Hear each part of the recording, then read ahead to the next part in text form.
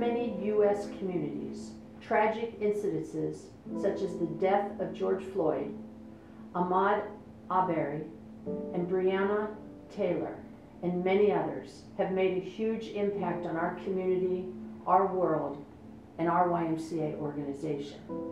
They remind us of the ugliness of racism that in many ways infects our society more than the current global pandemic.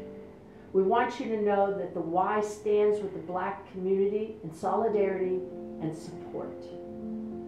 Racism of all types has plagued our community for so many years that it would be naive to think it would be easy or simple to address.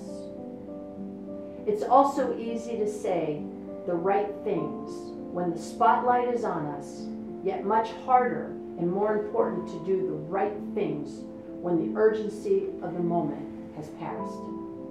As a YMCA organization focused on addressing the most critical needs of our community and dedicated to advancing diversity, equality, and inclusion for all, we must work harder to address how to undo racism at an individual, organizational, and societal level. As we embark on this journey together, we must do so with tremendous humility. Each January, our YMCA honors the history and legacy of Dr. Martin Luther King, Jr. at our inspirational breakfast and luncheon each and every year. Our theme for this event is Stand for Something, to not only remember the legacy of Dr. King, but to inspire others to embrace and celebrate the timeless values Dr. King taught us.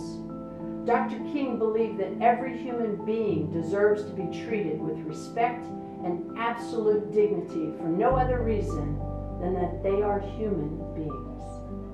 The Y has always been good with and for what is right. The Y has been a champion for all people. But it is time we do more. We need to demonstrate through our actions that we do stand for something, justice and equality, and not just on the January holiday of Martin Luther King Jr.